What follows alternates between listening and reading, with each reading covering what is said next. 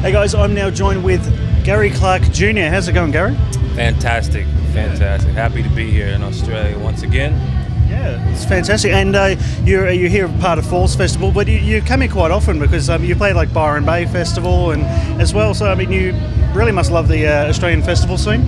Yeah, I love it. I mean, I feel like everybody comes out with a certain energy to have a good time.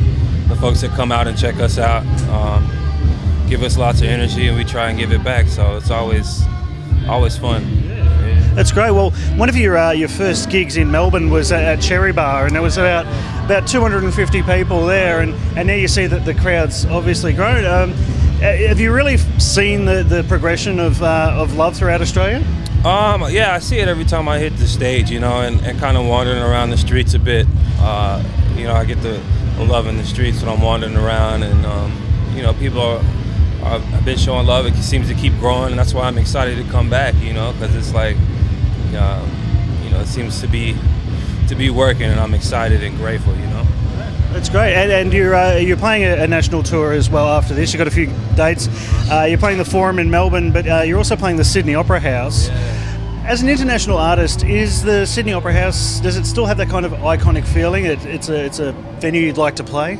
Yeah, definitely. I mean, every time I go to Sydney, I see it, and I had an opportunity to go to an event there, and yeah, I was really excited. I was like, I got to get in here one day. So it's actually happening. I'm excited about that. Yeah. Well, I'm sure you'll love it. It's a good venue. Now, we're going to talk about the story of Sonny Boy Slim. Yeah. Now, how's the reception been to that? It's been doing quite well. Yeah, it's been doing good. You know, took a chance and did something different, and people seem to be responding. So we're going to come out here and play some of those tunes, see how it goes. Yeah. Have you been getting a good live reception to the songs? Yeah. You know, the thing about the album is I took a lot of it on my own, and the thing that I love about playing live is, you know, the guys in my band have a nice way of interpreting the sounds and songs and throwing their own flavor on it, which I really like to see that kind of grow, and it's all kind of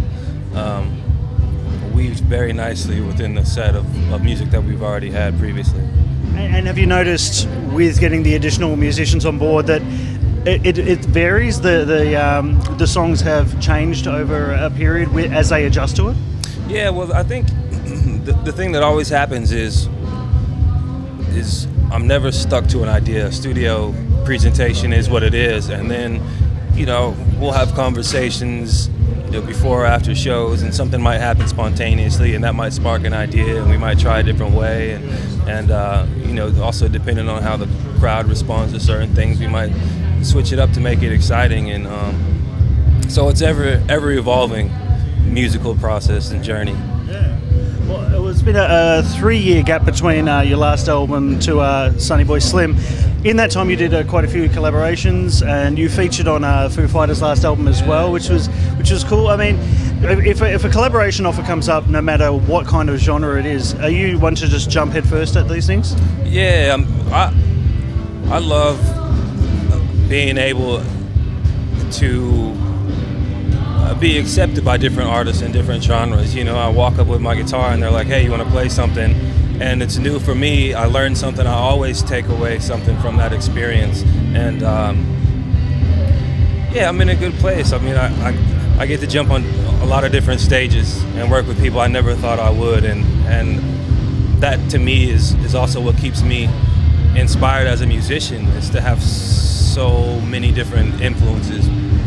And your music was recently just featured for a UN campaign for the embassy. So how did that come about? Did they approach you to do that, or is just? Yeah, I guess they thought it was fitting for the sequence, and I saw it and I thought it fit perfectly. You know, yeah. Fantastic. Well, we're at just like the Falls Festival, and then you've got a whole bunch of other dates coming up. What's sort of the plan for for 2016 after you've done this little run?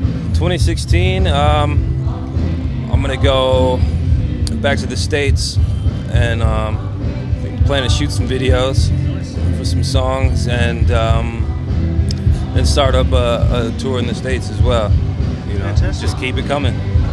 Fantastic. Well, sounds great. Looking forward to it. Looking forward to your set later tonight. Oh, Garrett, thanks for joining us. Thanks, dude. Appreciate it. Always, man.